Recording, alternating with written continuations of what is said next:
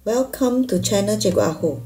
Today we are going to learn the topic of solution of triangle, which is one of the chapter in KSSM Form 4 or KSBSM Form 4. Subtopic that we learn for today is Sine Rule. By the end of the lesson, the students should be able to apply Sine Rule in the given triangles.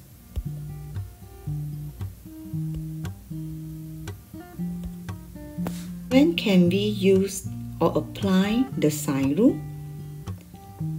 The Sine Rule is used to solve triangle when two angles and the length of one side are given, or the lengths of two sides and one of the angle which is not the included angle are given.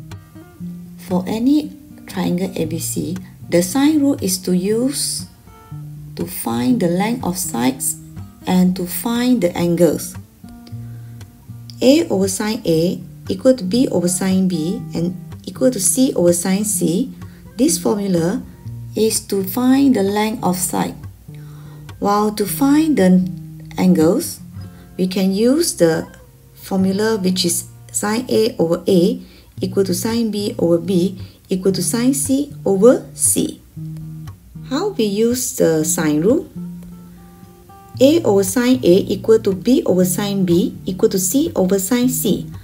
The small letter of A refer to the length of the side, while the capital letter of A refer to the angle of A.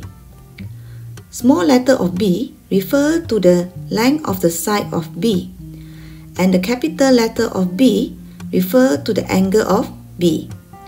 Small letter C refer to the length of the side of C, and capital C refer to the angle C. What is non-included angle? Non-included angle is the angle that color in green. When given length of side X and length of side Y, the non-included angle is the one color in green. Non-included angle means that is the opposite angle to the given side. Let's look at the example. Diagram shows a trapezium KLMN. KN is parallel to LM and LMN is obtuse angle. Find the length in centimeter of LN. Refer to the triangle LNK given two angles and one sides. Therefore, we can use Sine Rule to solve these questions.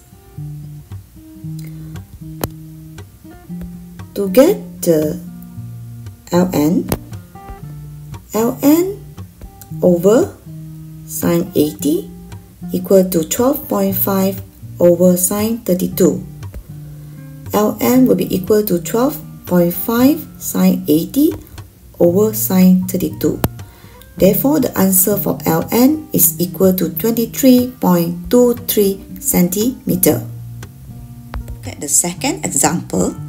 Diagram shows triangle SPR and triangle QPR, where PR is equal to 5.5 cm, SP is equal to 7 cm, and RPQ is equal to 50 degrees, and angle RQP is equal to 48 degrees.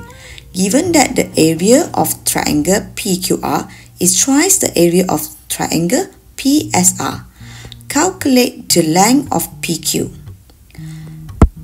To get the length of PQ, from the given diagram, we are noticed that the triangle of PQR, the information given is two angles and one sides.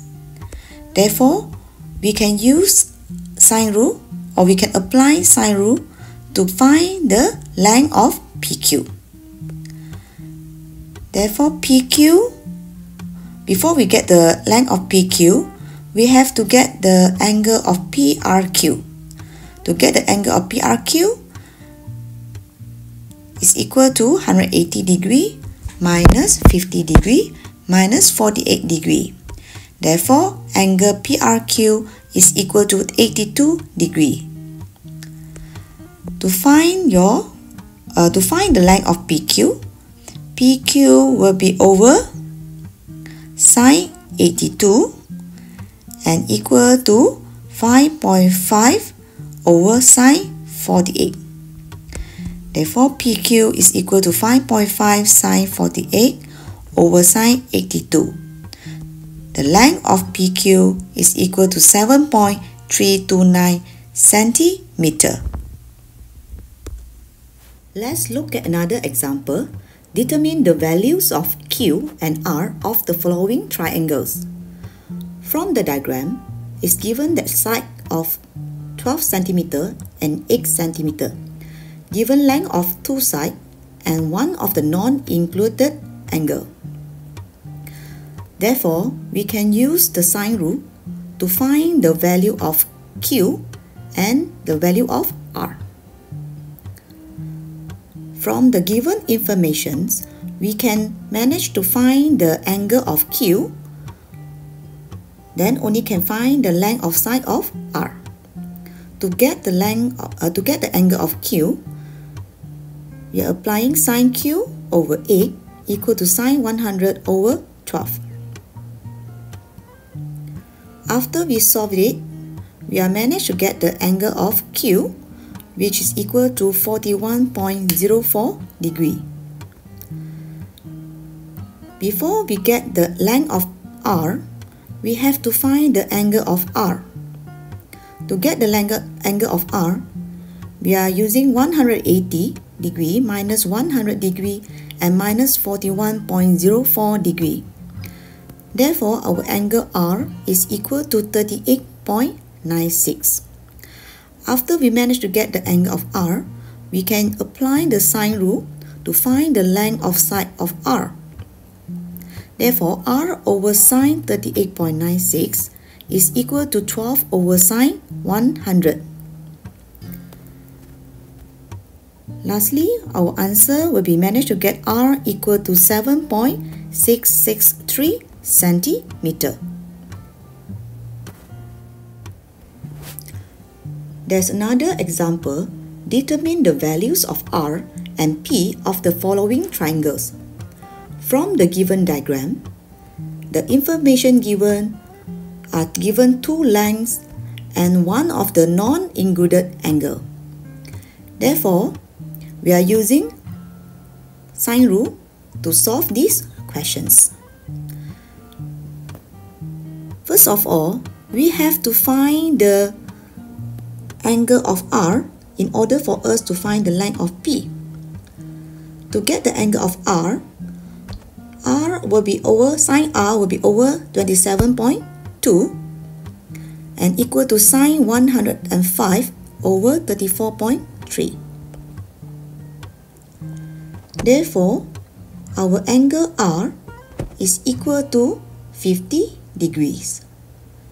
Before we proceed to get the length of P, we have to find the angle of P. To get the angle of P, we have to use 180 minus 105 and minus the 50 degrees. Therefore, the angle of P is equal to 25 degrees. After we get the angle of P, we can proceed to get the length of P by applying the sine rule. P over sine 25 is equal to 34.3 over sine 105. Therefore, our last answer of the length of P is equal to 15.01 centimeter. That's all for the lesson.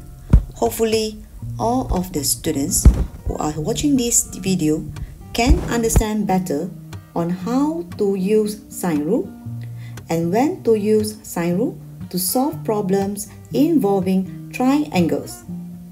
Video coming up next will be ambiguous case.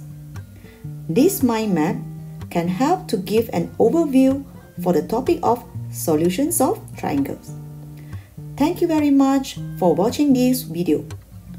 Don't forget to like, comment, and subscribe my channel. See you soon!